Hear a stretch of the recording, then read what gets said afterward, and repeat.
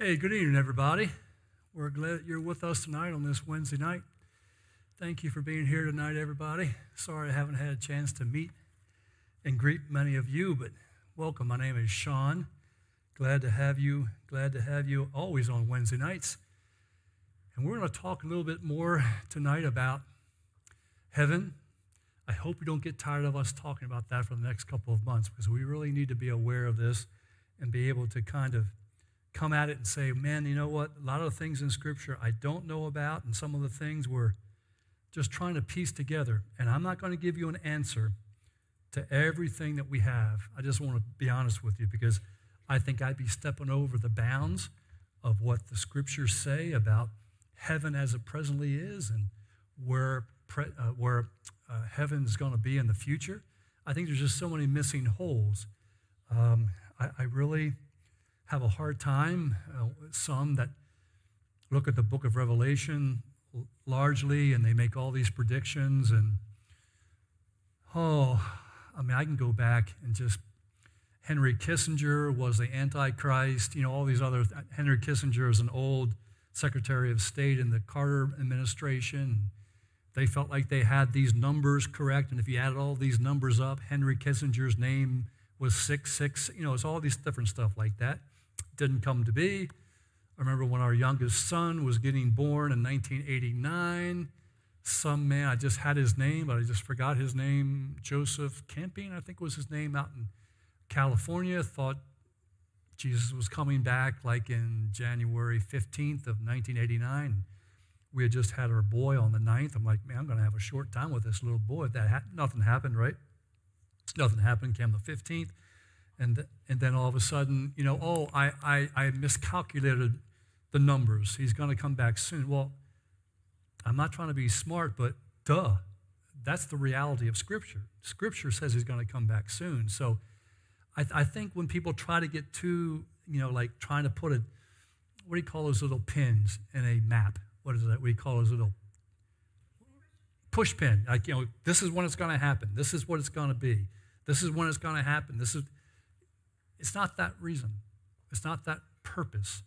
All we can say and understand is Jesus is coming, and he is faithful, and he will be faithful to do what he can and what he wants to do. So anyway, that being said, I just want to be able to talk tonight about the fact, as I brought up, and we're going to look at Jesus' transfiguration again tonight, just in passing.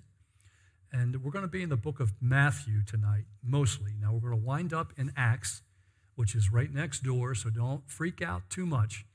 The book of Matthew, the Gospel according to Matthew, is the first book of the New Testament. And I want to be able to turn there. Tina, I don't know if some of you knew this or not, but I want to share this. Tina was with us on Sunday morning. She sat up, as she should, and she sat up in the balcony and had a covering over her mouth, and we need to be cautious. I know everybody wants to go and just throw their hands around her and give her a hug, but she still needs some space, okay? So please don't take that in the wrong vein. I'm just trying to, in a way, love her well. And one of those ways that we love her well will be to protect her. And so it was great to have you, Tina. Bless your heart. Leanne, always so faithful to see these times. Just great. Everybody check in. Everybody just put your name in the comment section so I can know what's going on and be able to see you. So let's take a look, if we can, tonight. And let's just talk in a brief way. I want you guys to be in the book of Matthew. But let's just start off with the first thing that I want to talk about tonight. And that is, many people have this idea, it's almost a viewpoint called deism, where God made the world and then he kind of just went off somewhere. And he is just allowing it to go on, and he has nothing to do with it. It's just kind of like that watch, they call it a watchmaker thing, that he just made this watch, it keeps, and he's way off and he has nothing to do with it. In a way, that's the way we consider heaven.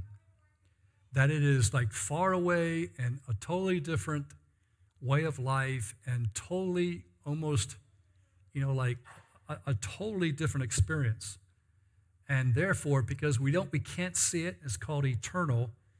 Many have, following Plato, who was roughly a little bit before Jesus' time, kind of have this idea, and Plato kind of really downplayed physical matter. That's evil. What really is eternal is this soul that we have.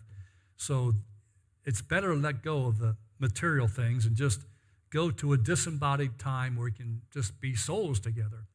And many in the early church took that whole sense of which heaven is going to be this place where we have no bodies. We're just like floating around or having some type of non-physical existence. Nothing will be further from the truth. Heaven and earth are not far away and far removed. If we could kind of get this idea that heaven interfaces with and interlocks with, and that's what a guy named N.T. Wright kind of says, that overlaps and interlocks. But I would just say to you that God's space is all around us. Now, it is true that in some thought, Jewish thought that they had a first, second, and third. The first was the air below the clouds. The next was the second heaven was, the space between, beyond the clouds. And then the third heavens was where God existed. But Jesus comes and tells us God is with us. Matter of fact, Jesus' incarnation helps us to understand that God is with us. He's not far removed and far away. He's right here with us. And what happens early in Jesus' ministry? He's baptized, right? And what happens when he comes out of the water? You hear this voice, don't you? And what's the voice say? This is my son. Whom I'm not. Now, nobody had loudspeakers, and this freaky dude over in the corner was saying that. No. God is in our space. He permeated our space and had no problem speaking right through our space. Think about this. Jesus' first, we can see this in John. Now, we're not going to be in John, but if you want to turn there, what is the second chapter of John? What's Jesus' first miracle? He turns what? He turns water into wine. Now, again, please understand this. These vessels of wine didn't come floating down in some kind of spaceship from a mile away. But that's kind of, okay, all of a sudden, the wine's here. No. It's that God's space is all around us. He's able to intervene in the physical properties of this world. Why? Because he created it. It's really the same thing that happens with the little boy who comes and gives Jesus his fish and loaves. You didn't have no truck coming down the deal or some dude in a, I don't know if they even had those, like a carrier, dude. They have those, what are those things called over in Asia where the guy, I can't remember what it is. No.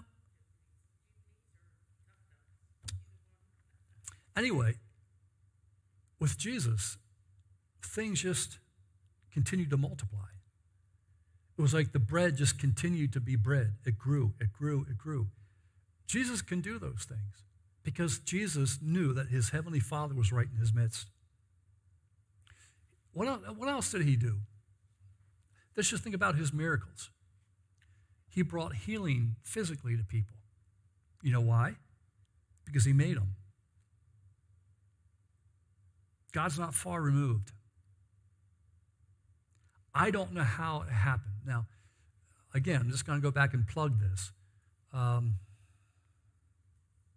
just forgot the name. Donna, what's the name of the streaming thing on Angel Studios? Is it Chosen? I didn't think it was called The Chosen. I had that. They have some of the miracles that happen. And, it's not like, again, somebody flew through the eyes and gave a new leg to somebody. Because, again, he's far away. No. God is in our midst and is able to communicate between his space, heaven, and our space, earth.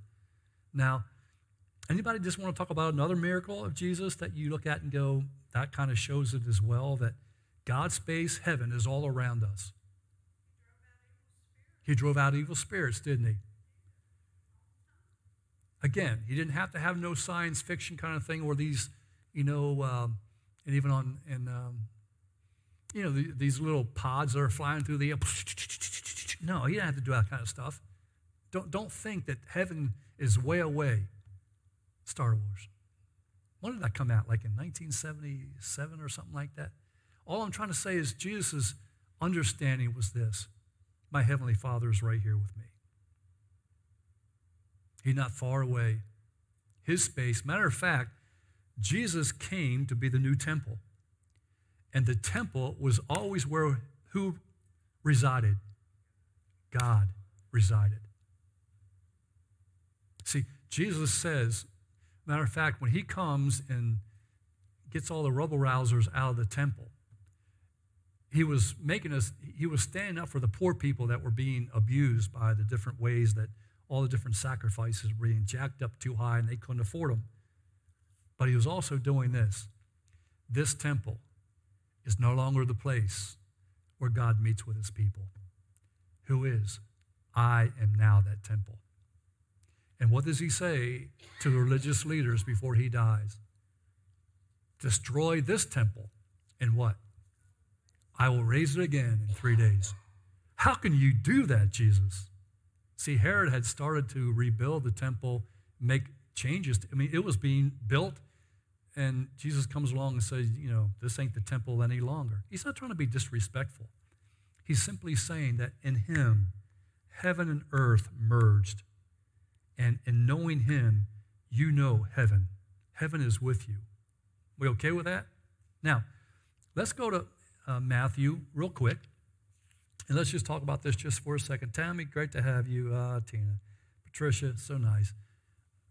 Blessings on all of you. Let's turn, and because we don't oftentimes think about it this way, but Matthew begins his recording of Jesus' life, and he says, this man came, and it still is.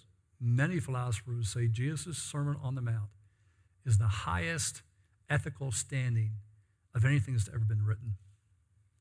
Now, many people think it's for people that have a dispensational understanding. I don't want to go there, but they still think that this doesn't apply to our world today.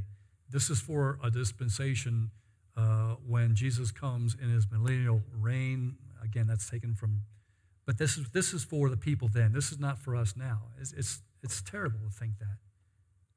But Jesus comes on the scene, and he says many different things, and then he talks about prayer, doesn't he? And in Matthew chapter 6, verses 9 and 10, we could read the whole thing if we want to. I think many of us know this by memory. But he says, this then is how you should pray. Our Father in heaven, way far away. Way far away. Doesn't say that, does he? And he actually says, your kingdom come on earth as is in heaven. He's saying you pray because the reality is God's desire is always to make his home here on earth. And Jesus made that possible. What does Revelation chapter 21 say? That God will come to dwell among his people. He will be their God, and they will be his people. It is always his concern that heaven and earth merge and be one. Because his space, his presence, is not to be thought of far away and far removed. He wants to come and be with his people. And Jesus says, pray that every day. And I just want to share this. I'm the hypocrite here. Maybe you put yourself in that position. I don't think God has taken a stance one iota less than the fact that he could do miraculous things in our midst. I do, however, believe that the church today lacks power to do so because we don't really have a desire that his earth would be invaded and permeated by his presence in our midst. We should pray, oh Lord Jesus, let your presence overcome us. Let heaven come to earth this Sunday, this night.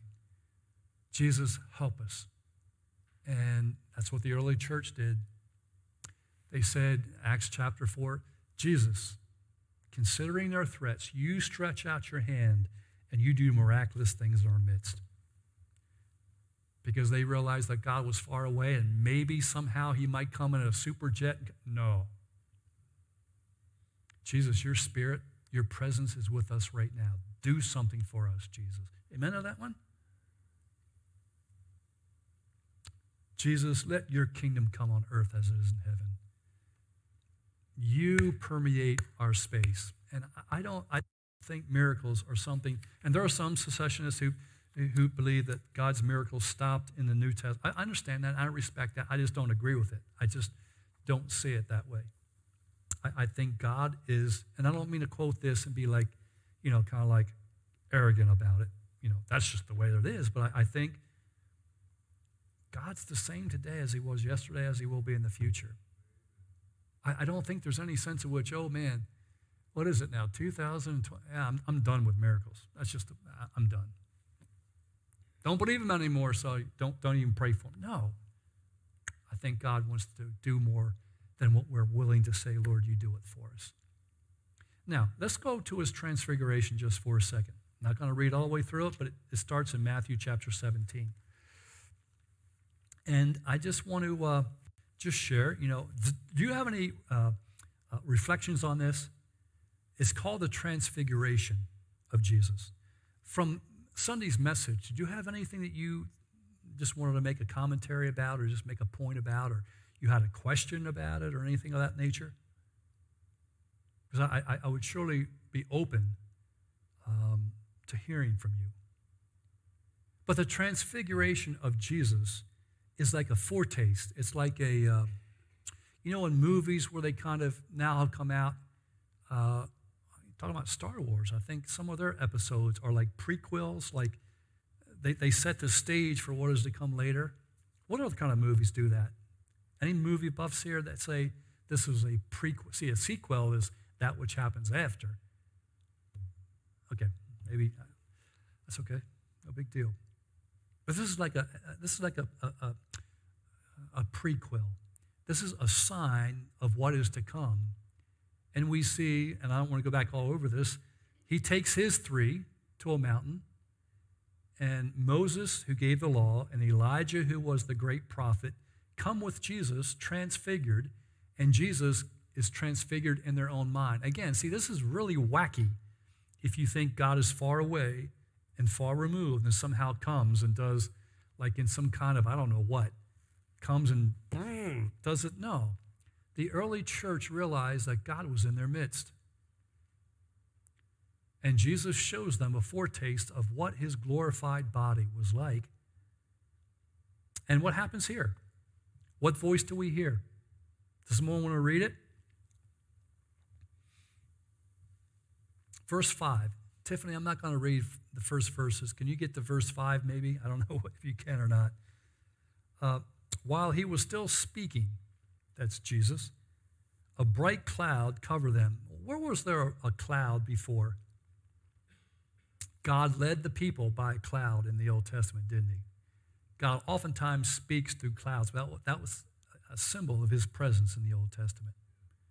But again, see, they didn't go and like, what kind of wacky thing is this? This is God's world. This is my Father's world, right? Now, I'm not trying to say we go around looking at tulips and Lord speak. I'm not trying to, don't get wacky that way. I'm just trying to say that they had no problems with saying this is his world. And this voice comes and says, this is my son whom I love, with whom I am well pleased. He's carrying that forward and he says, listen to him. Now, those three words are what discipleship is all about right there. That's what discipleship is. I want to listen and obey Jesus because God the Father said, you want to be a wise person? You listen to Jesus. And Jesus can help us and speak to us. He doesn't have to go through a cloud. He can speak to us individually because why? And we're going to get there in just a second. We have his spirit within him. We okay with that?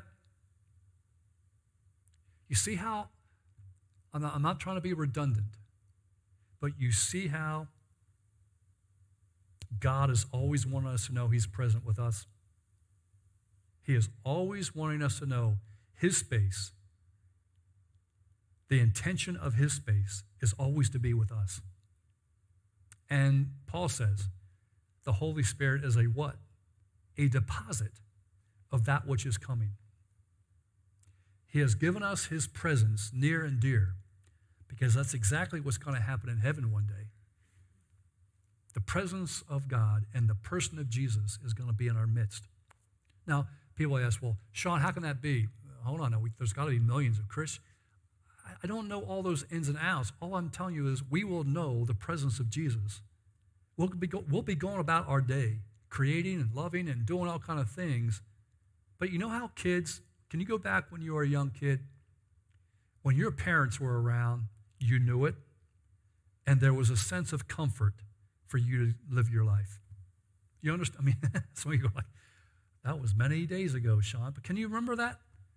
As long as I could see where my parents were, I'm cool. You want to know one of the boneheaded things that we ever did?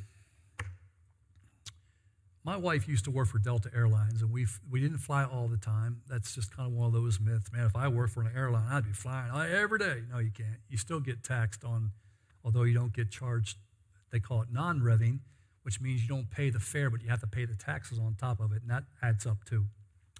We had our third child, Chad, and I don't even care where it was. It doesn't make any difference. We were in an airport, and that boy was playing on his little computer game, had earphones on, and my wife and I and two older boys proceeded to get on the plane. Little did we know that our youngest Chad was so engrossed in his game, he never got up. And they closed the door on the plane, and we're looking, going like, where is Chad? Yeah, that was model parenting right there, just to let you know that. So thankfully, they knew we were, Delta. My wife was a Delta employee, and they opened the door, and we were able to get Chad. He came running onto the plane like big old eyes like that. Like I thought, what are you doing? You're going to leave? I don't know where we were. There was a movie, Home Alone, right? Home Alone 1, 2, 3, something like that. That's basically the same kind of a deal, but exactly, yeah, it's not as, that really happened. And yeah. This has nothing to do with the message tonight, but I'm having confession with you on boneheaded things I've done. I locked my car keys in a gas station in the middle of winter in Kansas City. And the kids were asleep in the back of the van that we had. And I ran into the store. Can you imagine doing that today? Now, I'm not trying to say I was completely irresponsible, but it was cold. I didn't want to get the kids out. I just had to go in and get milk. My kids drank so much milk. The church was across the street from me. You guys, they're getting more and more popular, but out in the Midwest, Quick Trip is like everywhere. You know the gas station convenience store called Quick Trip? There was one across the highway from where our church was, and my wife was like, Shaun, we need more. So I would literally go in, and as big as my hands could be, I'm grabbing like 2 or 3 gallons, 2 or 3 here, paying for them, walking out. We need milk.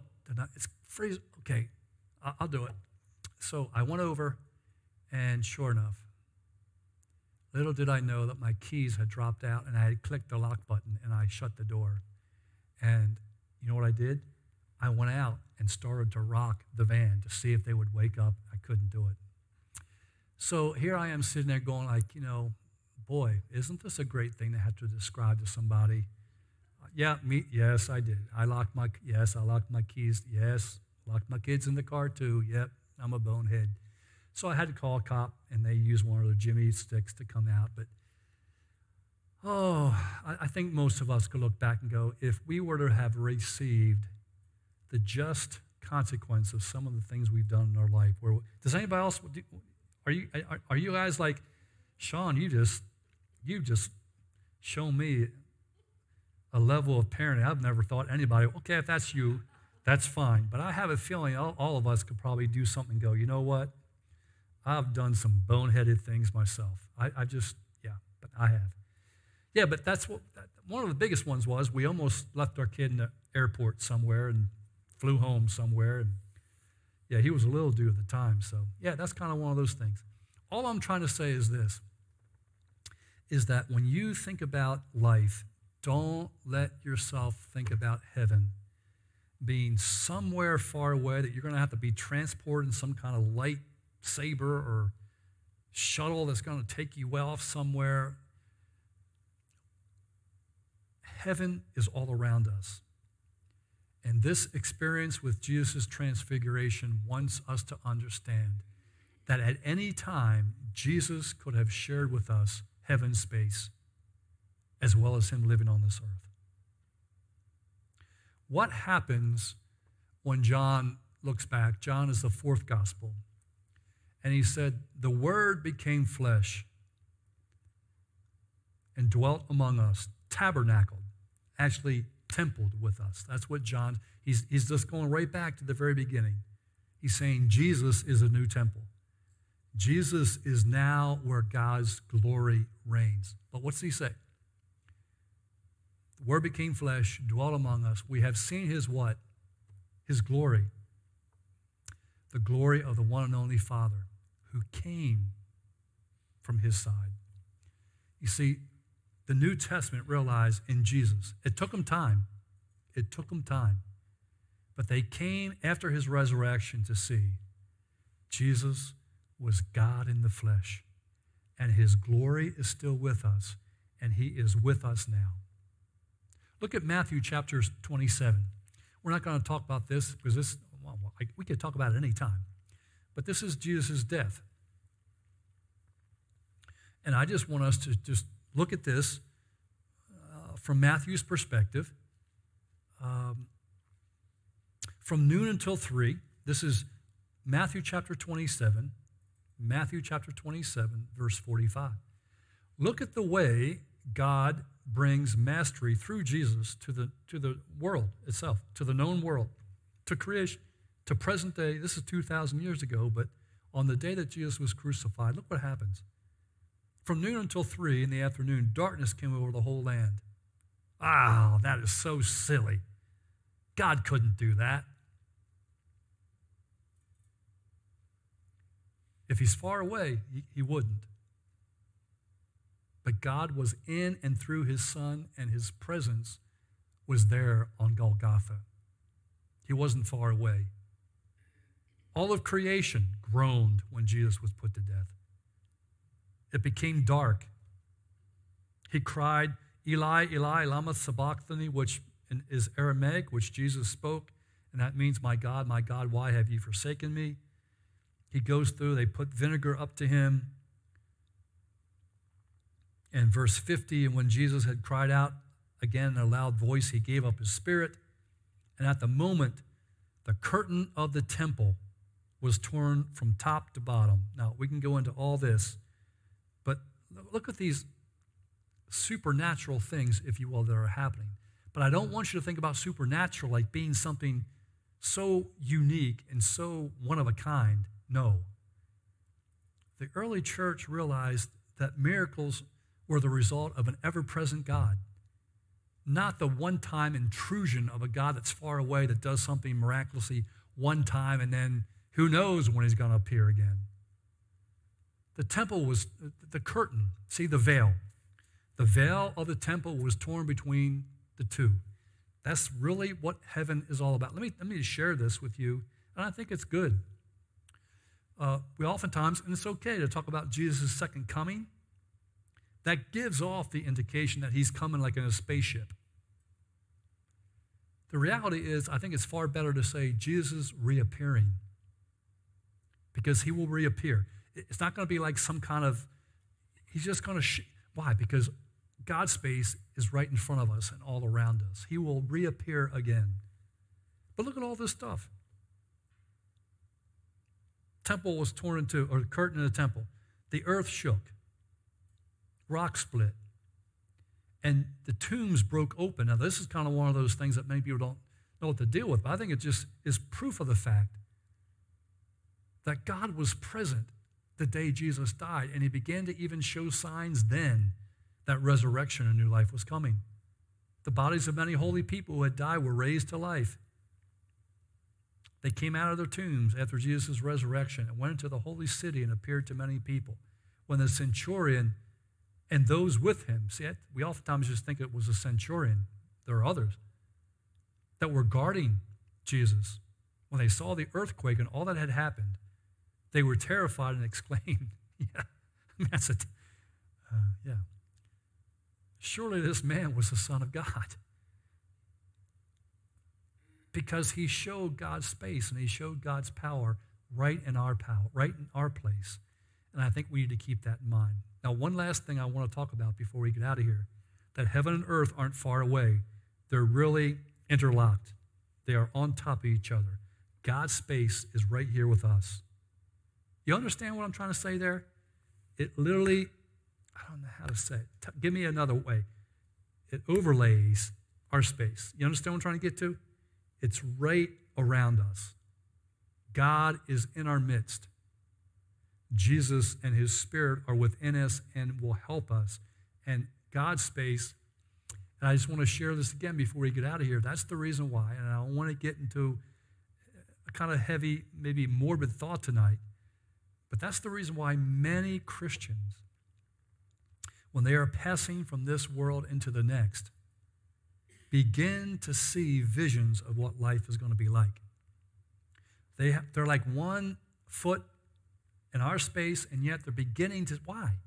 Because that veil between this life and the life to come is so short.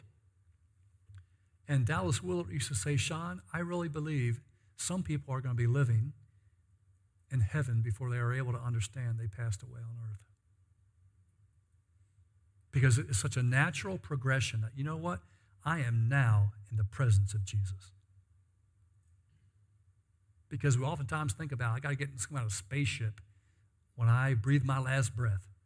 And I don't know when I'm going to, no. The last breath that we take in this body will be the first breath and the first eyelid of seeing Jesus face to face. And we're going to talk about that coming up in times to come. But when we're going to talk about this, when people die, the most important thing that we can find about heaven right now is that description. You are in the presence and peace and joy of Jesus. There's not a lot more that can be said about this. When God comes to make all things new and gives us a new body, that comes in the future. But right now, you can know if you have a loved one, they are in the presence and peace and joy of Jesus. And Jesus makes everything. Heaven is not heaven if Jesus isn't there. I don't care what else I'm just going to enjoy the streets of gold. Well, okay, if you understand that the biggest joy of heaven is Jesus and all that Jesus is going to do in your life in the eons and millennia to come. If that's what you want, you go there now. Trust him now, and he'll help you right on through when you pass and you go into eternity. But look at this real quick, and then we're going to be done. Turn to Acts. So we're in the first book of the New Testament. Turn to Acts real quick. That's the 5th book of the New Testament. That kind of details. Luke, who was a doctor, wrote the Gospel of Luke. Matthew, Mark, Luke, that's the Gospel, talking about the life of Jesus. And then Luke also recorded what the early church did in response to who Jesus was. That's what they call Acts, or the Acts of the Apostles. So that's the 5th book of the New Testament, Acts chapter 2. And again, this 2,000 years ago, people thought this was stupid, thought that people were idiotic. They thought that, these people were drunk, that these people were having some kind of psychologic or psychedelic experience. What are you guys smoking? They had no clue. That's the way people are going to be. That's okay. And I'm not trying to say it in a rude way, but we as Christians should say, whatever people think, I know Jesus is right here. And I know his space is right here with me. And I know that he's here, and I'm going to rely upon it. You okay with that? So the Holy Spirit, on the day of Pentecost, which was a prime Jewish holiday, people from all around the known world would come. And Luke says on the day of Pentecost, they were all together in one place. And suddenly, the blowing of a violent wind. See, it just happened. It didn't come from what is that way up in the sky? Oh, what? No, it just happened right in their midst. A violent wind came from heaven. Where's heaven? Right around them. Isn't it amazing sometimes? You could have a perfectly calm day. Well, let's go to summertime. And it's now stoking. Early in the summer, temperatures are like, 85, 86, 87. But now we're in the heat of August. And they get on, hey, listen, we may have thunder showers, thunderstorms. Why? The very hot meets with the cold front that's coming through. Heat rises, cold air sinks. Isn't it amazing how you can have a perfectly calm day? But about 4:30, when everything's heating up and the air becomes very unstable and the wind just naturally, and you can almost, can you hear it? It comes whistling through it's like, whoa. Friend, if God can do that in our created order, there's no reason he can't do the same thing with his Spirit. And the people are just waiting there, and all of a sudden, they were able to sense the Lord's presence through this. And what? The whole house where they were seating, they saw tongues of fire separating, coming to rest on. They all, verse 4, they were all filled with the Holy Spirit and began to speak in the languages of the people that had come from all around the Roman Empire to come and celebrate that Jewish feast. See, that's a picture of a God who's ever present with us. That's a picture of a God who reaches right out from the space around us and does miraculous things. And it goes on. How much do I have here? Yeah, let's keep reading. Verse 5, now there were standing in Jerusalem God-fearing Jews from every nation under heaven. Say, there we go.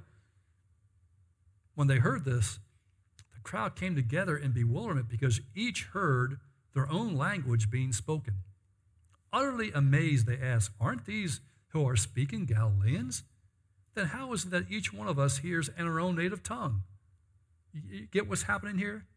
Parthians and Medes and Elamites and residents of Mesopotamia, I'm not going to go, Judea, Cappadocia, Pontus. These are all areas of the world. And you see, God is able to do miraculous things, but it is through what? His presence. And I just want you to keep that in mind today as we leave this place. Pentecost is about the fact that God brings the Spirit of his Son into this world, and even deeper than that, when you're willing to open up your life to him, he comes and resides within you. That's how close the God of heaven is with you. His space is all around you. So what happens? They begin to have, they go out and begin to share, hey, Jesus is alive. Oftentimes is the case. People don't like to hear there's another king that's come. So they start throwing him in jail. What do they do at midnight? Are they down on their luck? They're singing praises to the real king. And guess what happens? Chains break, doors walk open. See, and I'm not trying to be silly here. But that seems so foreign because we have so relegated God to being far away. And yet the early church knew, you know what, I don't care if I'm in a prison. I don't care if I'm sick. I don't care. What's he say? Peter and John, I don't have anything. I don't have silver or gold to give to you, sir. But I do know this. Jesus is living, and I'm going to give you Jesus. And the power of Jesus brought healing to that man. Heaven and earth, friend, aren't far away. We've relegated it that way, and we're not able to say, Jesus, I know you're right here with us. And that's at the heart of worship. If every time we came together, we said to ourselves, I see, what are these walls? Gray, bluish gray. And I see gray carpeting, and I see pianos and keyboards. Yes, but bigger than that. I see Jesus in our midst.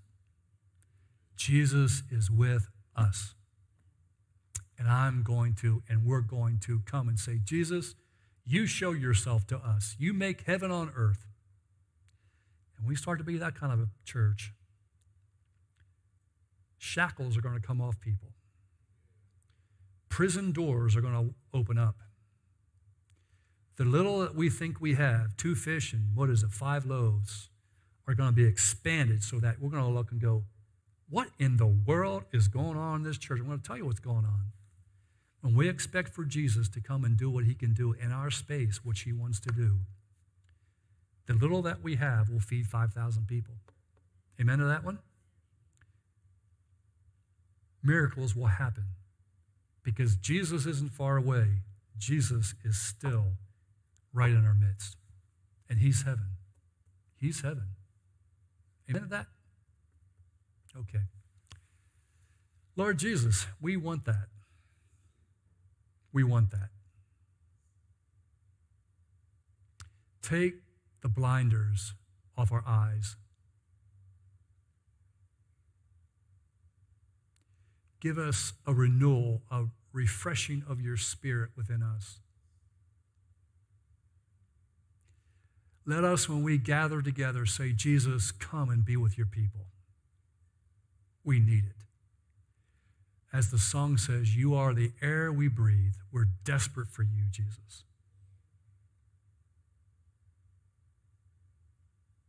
You are heaven. And one day we'll be in your presence. And then one day later, you will give us new bodies and a new heaven and a new earth. But right now, would you help us to experience heaven in our midst?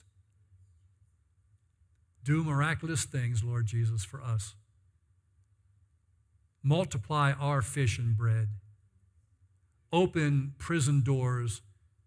Cut off shackled feet and shackled minds and shackled people. Set people free. And may together we experience your presence, Jesus, in our midst. We long for that, Jesus. We want it more and more. And we give you praise tonight. And we pray what you told us to pray.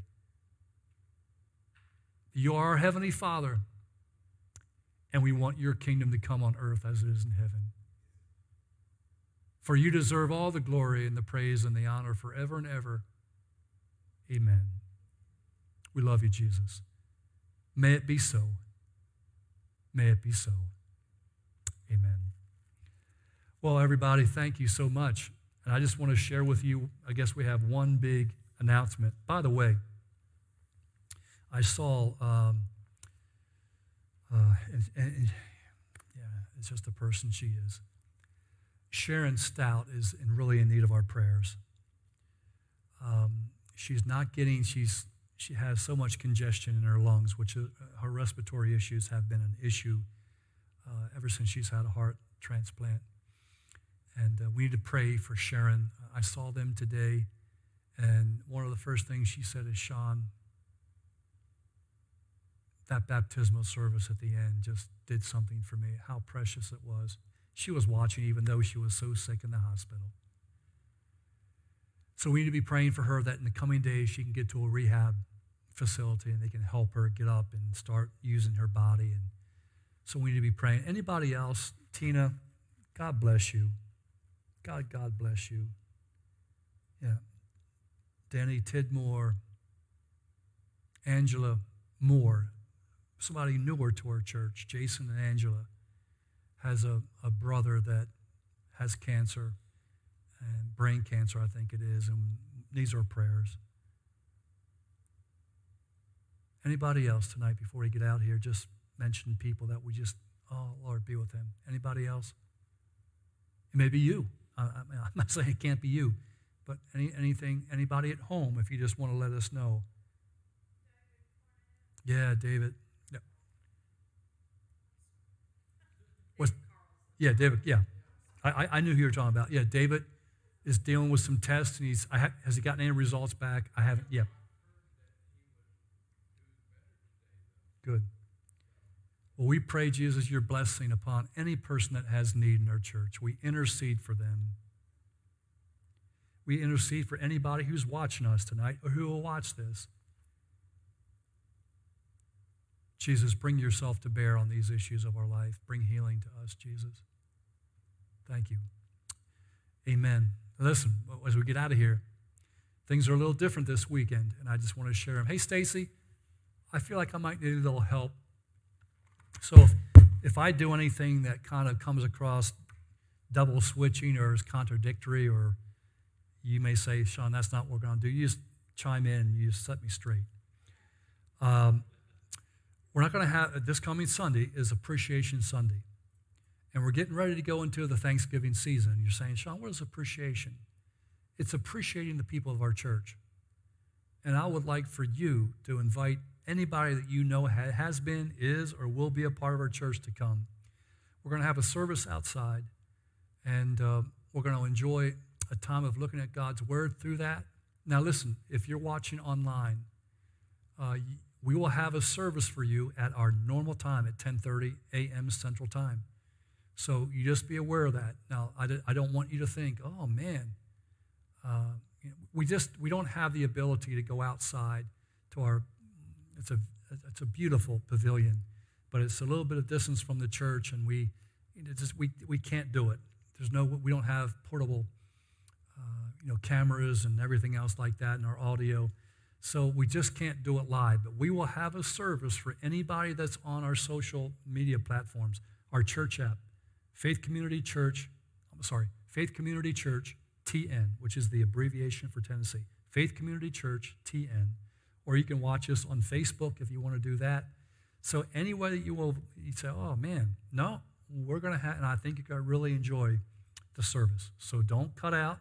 Don't think like we're leaving you on the lurch. We're trying to take care of you, and we will have a service for you at 10:30 Central Time. Stacy is going to be the genius behind all that. So don't think that we won't have anything. You just be here and be a part of our worship service. Now, for us that will be here in person, bring your lawn chairs. Bring your tents. It looks like now it could change. Does anybody have a revised forecast? It looks like it's going to be a beautiful day. I was going to say, it's like 60 in the morning, goes up to mid-80s in the afternoon, and maybe even more than that. So bring your tents, bring your whatever, lawn chairs. Bring some food. If you can't bring food, don't worry. Hey, listen, dude. You need to be cooking up your desserts. I'm just telling you. You're not going to be here? Oh, my word, Marvin. I'm just kidding you, man. But when he shows up a lot of times, he brings some major desserts. Whoosh. Anyway, see, we're going to have to supplement what Marvin can't do. So you guys got to stand in the gap. Just bring what you would bring for yourself and maybe for 1 or 2 or 3 other people. So if you're making something, make it a little bit bigger if you can. If you can't, don't worry about it. And if you're in our community and you're saying, man, it'll be enough for me just to show up, just show up. Don't bring anything. The food will be on us. Okay? So if we're here and you bring something, and we'll have enough food, just come. We'd love to have you be a part of this. It'll be from 10:30. It's not going to be an hour-long service. We'll get done probably about 11:15, somewhere in that range. And then we're going to have a potluck dinner outside. And Terry has already put together some games for kids. And you can bring, if you want to bring something, as long as we're willing to get away from other people. If you want to bring a baseball or a frisbee or something else like that, basketball, goal, whatever you want to do, we'll be there. So 10:30 this coming Sunday morning, bring a little bit of food. It's going to be a good day. And I want to celebrate this church. I think sometimes I don't know how to say it, we are thankful, but we just don't get around to thanking the people that have been a part of our church and remembering the people that have made this church what it is. Okay? And we want to do that. Now, I'm not going to pull somebody out and say, how long you been here? Oh, yeah, make sure, you're old now. No, I'm not going to do that. But we're just going to celebrate that. Aren't you thankful for the faithful people of this church through the years? Been in existence about 50 years. I've only been a part of it 4. But I know, many of you know people that have either passed on or that are now shut in or that can't be here for other reasons. I just want to appreciate them and celebrate you as well. So that'll be this coming Sunday morning, and if you can help in any way setting up, Walter, what time will be helpful? 8 o'clock? We always use 8 o'clock. I don't know why 8 o'clock is the deal, but we're going to set up. Okay. If you can help in any way setting up, be here about 8:30, anywhere between 8:30 and 9 o'clock, because we've got a lot of chairs to set up. We got to put up tables. We got to do just some basic things to get ready for the weekend. So it's going to be a good day. So if you can help out, 8:30, 9 o'clock, be here, and we'll get some things done, and we look forward to having a great day. I love you all. Whatever's going on in your life, Jesus is not far removed. He is in your breath. He is in your bones. He is right there with you. And friend, I don't care how far you think you may be away from God, how far away you think you've run and you can't get back home. I'm going to tell you this. I don't care how many steps, how many miles, how many countries you've gone. Jesus is but a step away. If you're just willing to turn around and say, Jesus, I need you, he will be on your next breath. Amen to that?